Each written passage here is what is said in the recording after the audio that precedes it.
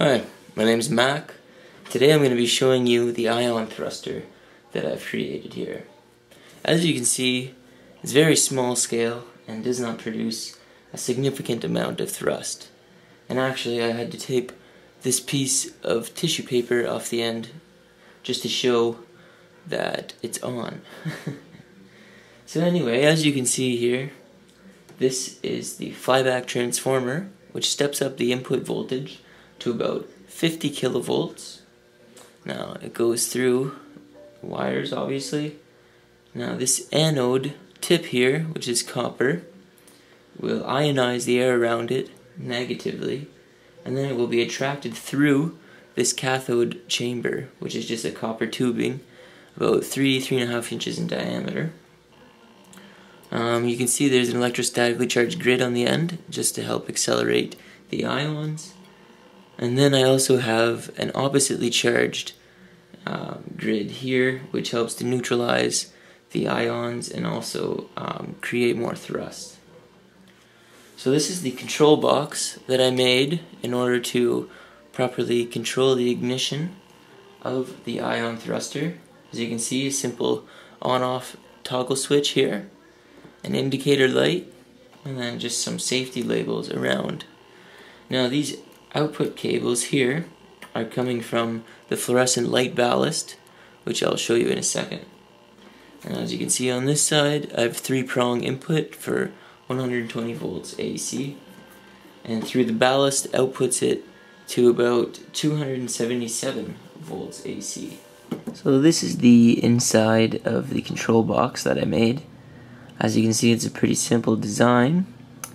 We have the input from the wall over here, the hot and neutral wires going to the switch, which would then power the light and the ballast when it is turned on.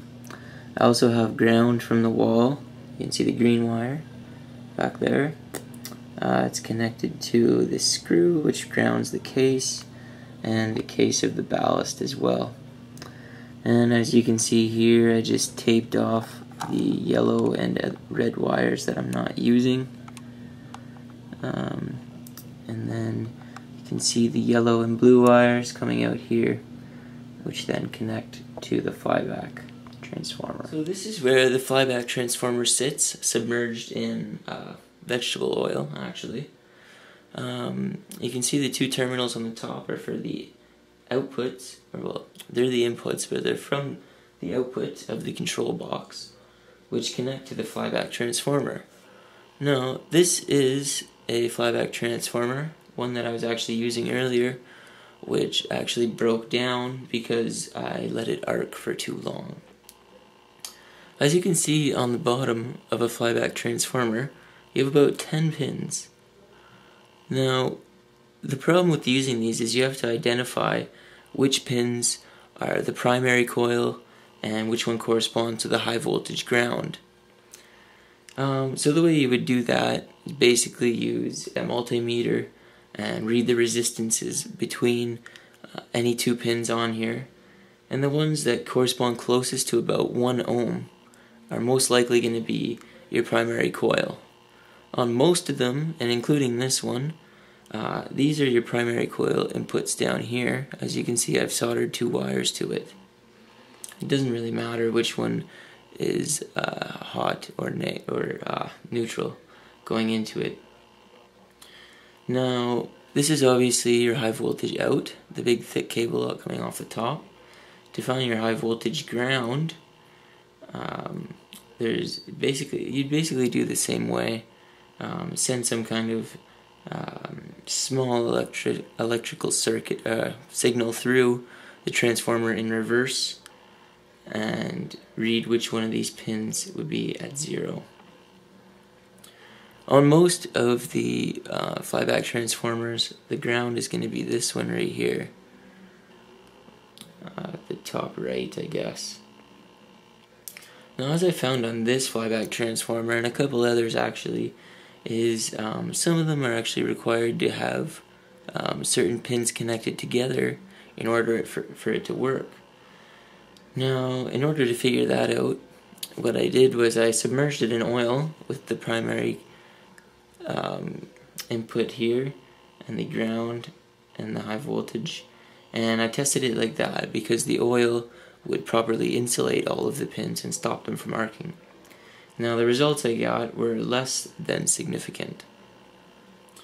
So what I had to do was take it out and try it again, and I noticed that these two pins were actually arcing together when the high voltage would arc. And that's when I soldered them together, and the results I was getting after that were much better. So this is where I pulled the flyback transformer out of. It's actually a motherboard from an old TV. As you can see, it's broken, but right here is where the flyback transformer sat, and I was able to desolder it from this side, basically using a soldering gun and a solder sucker. You can use whatever way you want.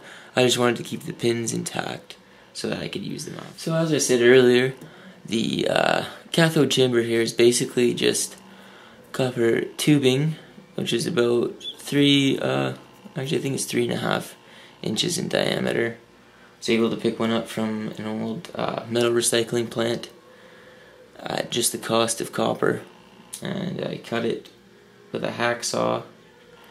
Not very clean because I don't have very good tools, but seemed to do the job. So this is what it looks like all together.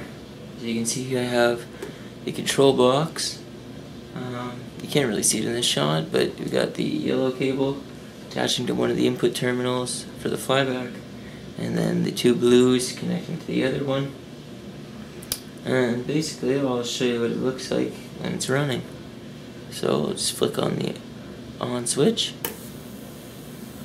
So as you can see, what's happening here is the anode is ionizing the air and is being attracted through the cathode chamber, through the grid on the end, and then being neutralized by this grid.